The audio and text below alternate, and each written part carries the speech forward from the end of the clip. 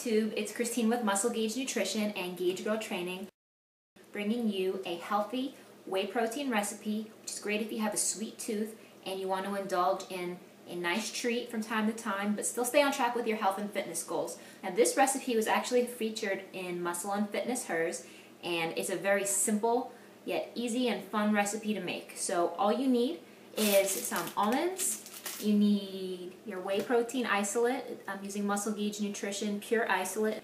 You need some Greek yogurt, some coconut butter, some unsweetened cocoa powder, and a 0-calorie sweetener. I like to use Sucralose, or you could also use stevia, some baking cups, some mixing bowls, and a weighing scale. So the first step is we need to combine my whey protein with my Greek yogurt, have them together here in my bowl.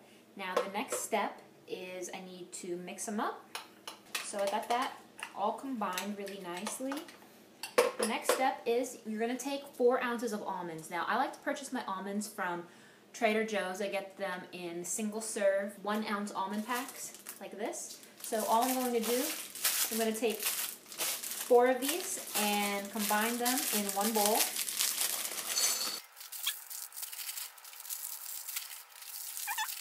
Alright, so now I've got my 4 ounces of almonds. I've got my protein coating topping. So the next step is we are going to take our Greek yogurt with the whey protein. We're going to coat it on top of the almonds like such.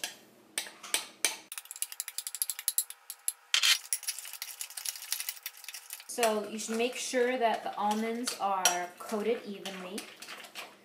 And what you're going to end up with is something that looks like this.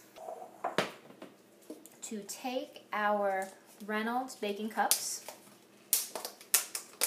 Now this will yield 6 servings. This is what the treats should look like before they go in the freezer. This is part 1, so this is before. We're going to freeze them for about 5 minutes. Alright, so now while the coated protein bites are in the freezer solidifying, what we're going to do is we're going to make our drizzling chocolate sauce, and this chocolate sauce is really awesome because it is free of sugar and it's very simple yet very tasty.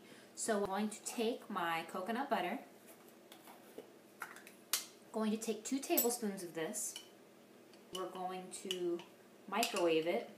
So I'm going to put 2 tablespoons in a microwave safe container like this. Right, so I have my coconut butter, it's out the microwave. So what I'm doing is I'm adding 2 tablespoons of the coconut powder, mixing it with the coconut butter that's already melted, combining 2 for our chocolate drizzle sauce.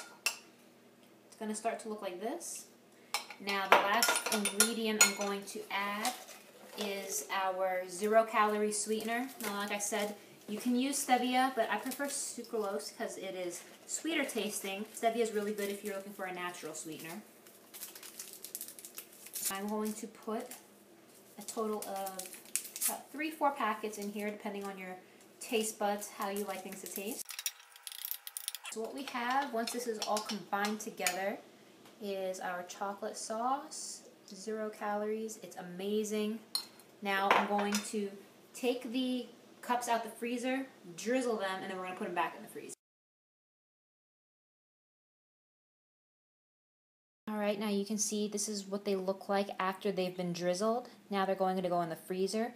You can leave them in the freezer overnight or for a minimum of 1 hour until this solidifies.